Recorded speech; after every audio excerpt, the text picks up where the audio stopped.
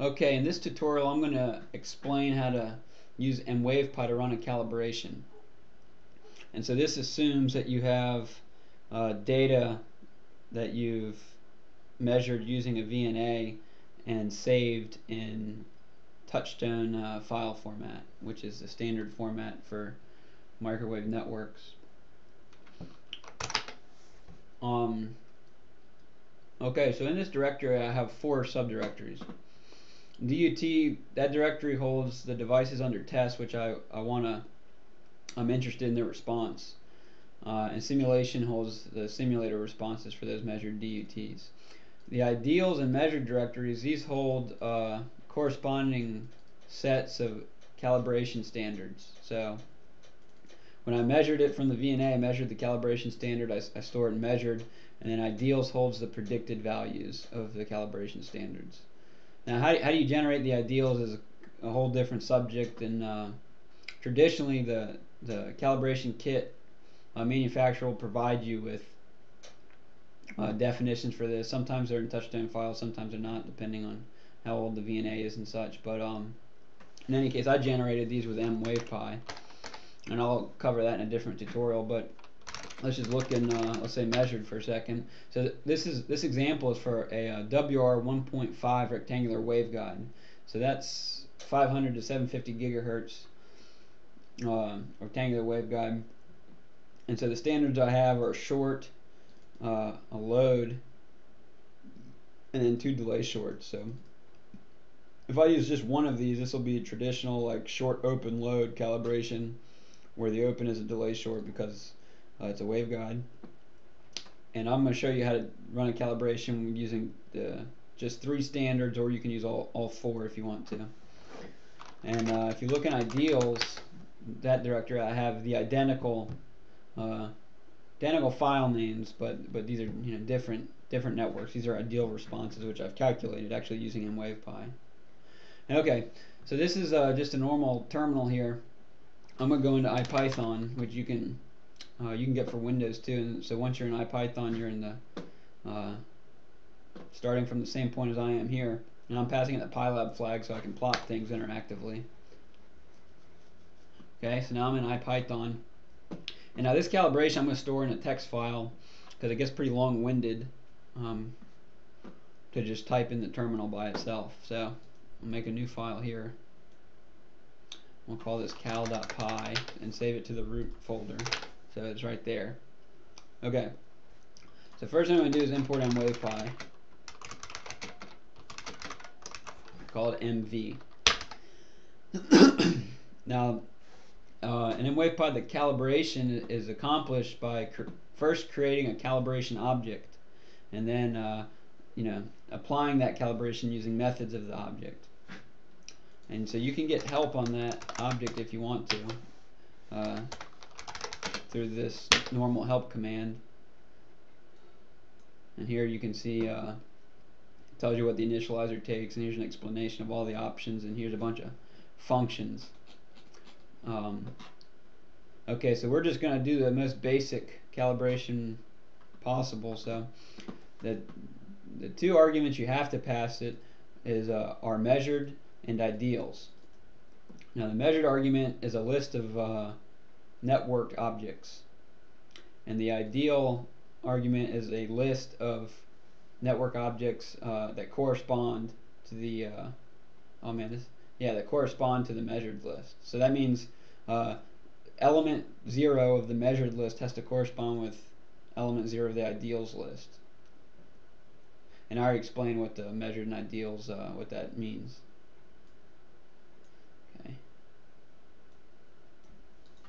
We'll get out of that.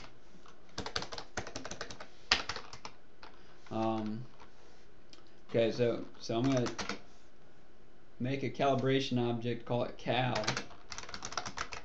calibration, and I'm going to break this up because it gets pretty long to write on one line. So as we read in the help here, it takes 2 things. It takes measured, that's a list of network objects, and also takes ideals. It's a list of list of network objects.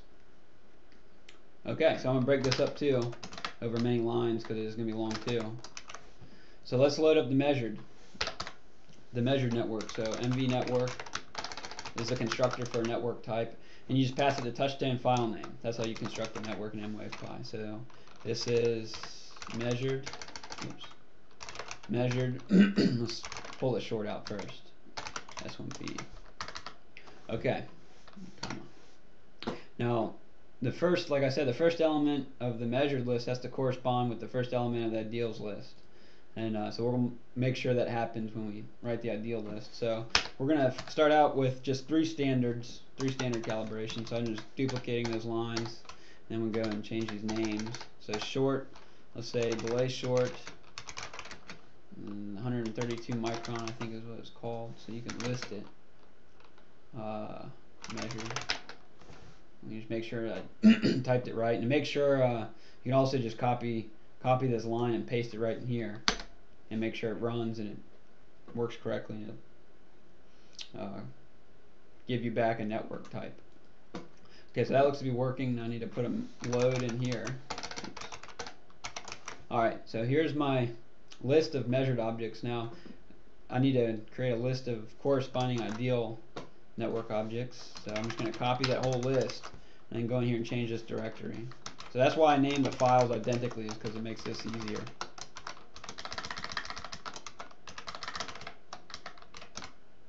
Okay. Alright, so that should run. This should work. So this should return a calibration object type and store it in the name cal. And this actually isn't going to run the calibration, it's just going to set it up for us. So let's make sure we can run this script. So I'm running cal.py, which is the name of this file. And it ran, and gave us a warning. So this warning says that you didn't tell it what kind of calibration you want. So it's going to inspect from the measured networks, and it's going to use a one-port calibration. So that just means, since we didn't tell it if it's a one-port or two-port or whatever, it's going to just do one port, and it determined that based on the number of ports in these network files here. Okay, so that's good. Now we have a calibration, but okay, what do we do with it? Now we want to apply it to some raw measurements and get some calibrated responses. That's the whole point. So let's do that. Let's load up some raw measurements. So I'm going to load up what I have in my DUT folder here, which is a radiating open, and that's just the waveguide flange radiating in free space, if you're curious. But okay, I'll make a network type like so. All right. And that'll return a one-port network. And now this is just a raw measurement, right? So I'm going to store this. I'm going to call this radiating open experiment. Or actually, I'll just call it measured. Radiating open measured, or raw or something. You can call it whatever you want to. Doesn't matter. Okay, so radiating open measurement.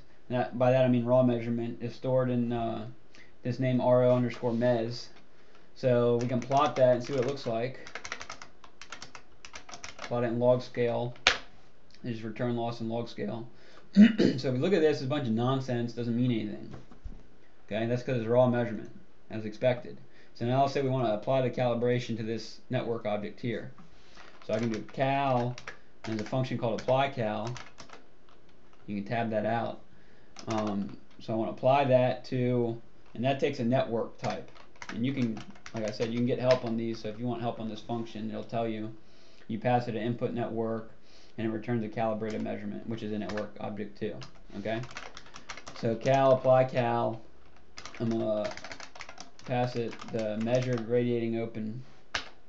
Okay, and that returns a one-port network here. So I'm gonna store that now in radiating open underscore cal. Okay. Now let's see what that looks like. The plot return loss again in a log scale. It looks actually close to what I expect it to look like. So that's good. So this is a calibrated measurement. So that's success. So okay. So let's say if we wanted to not keep typing this, we wanted to just run this in the script here. I'm just gonna paste this over here, and then I guess I need to. Here you go. I'll just paste this. Okay, so now it'll just automatically do it for us.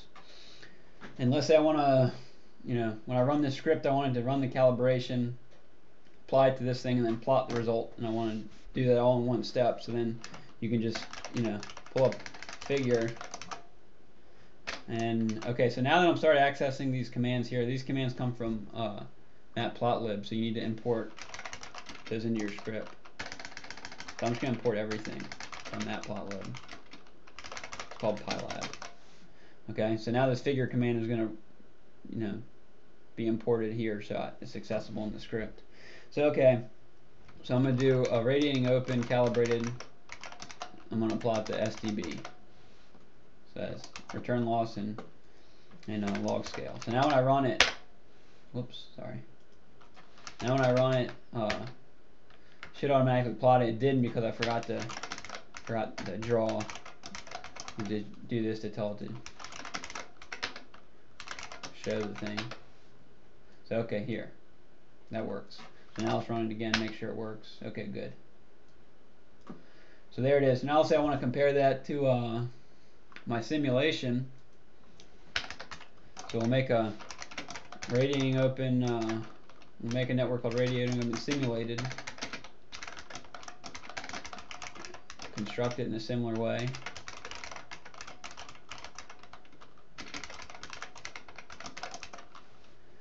Okay, and then I'll just plot it for comparison. And I'm gonna put a label on these so you can tell them apart. So this is experiment, and this is simulated. And I simulated that with HFSS if you're curious. So okay, so now we have the measurement versus the simulated response. So that's good. Okay, so now let's do something. Let's add another standard here. So I told you I measured 4 standards in an mwavepy calibration object. You can pass it as many standards as you want to, and it'll just implement a least square solution. So here I'm just gonna add another delay short that I measured. Let's see, 5. That runs long. Like that, and then everything should run just the same way. And it just gives you a different calibrated response because the calibration is defined differently. Maybe it's better, maybe it's worse. You know, that's really up to you, up to your interpretation or uncertainty analysis if you are interested in that. But okay, so that's good. So now we have a least squares over determined one port calibration using just arbitrary standards. You know. And now, okay, let's say we want to save this calibrated result. You can do that really easily just by, that's just a network function. So if I want to save ROCal, you just do ROCal and just do write touchtone. And you can pass it a name if you want to, or it'll use the name it has. So I'm just going to call it cal RO. You'll see it's right here. And so you can do that. You can calibrate a whole directory of files really easily with this and write them all out at once if you want to. Now let's say you want to save the error network of the calibration. So you might want to do that if you want to apply the calibration to other measurements at a future date or something, or if you're interested in the error network of the calibration itself, which you may that may be interesting if you're looking at a tiered calibration. So the way we do that is the calibration object has a property called error network. Okay. I wonder if this has help in it. That just gives help on that.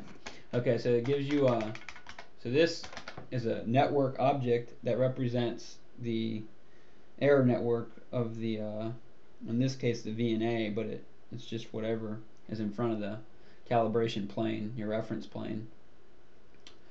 So here's the error network, and you can plot the S parameters of that too, because it's just a network.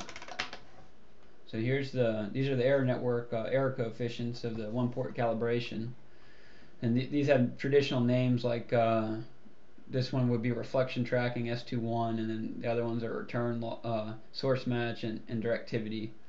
So you can plot that and save that, or you can actually write the error network to disk. So you can just like any other network. So I'm gonna call this VNA, write it to disk. Now you'll see I have a file here called VNA.S2P, which I can use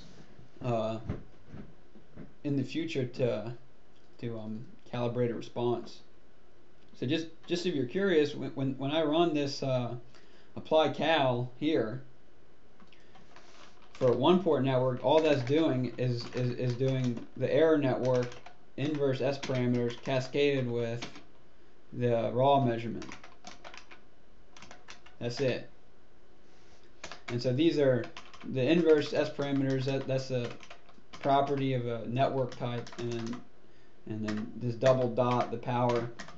In Python, I've overloaded to implement cascading. So what you want to do is cascade the inverse error network with the measurement to get the calibrated response. So if we take that, let's just store that real quick in we'll call this ROCal2. Okay, then let's plot that magnitude again. And you'll see it's the same. So that's good. I'm just illustrating how that calibration is applied. And that's just for a one port. For two ports, a little bit different.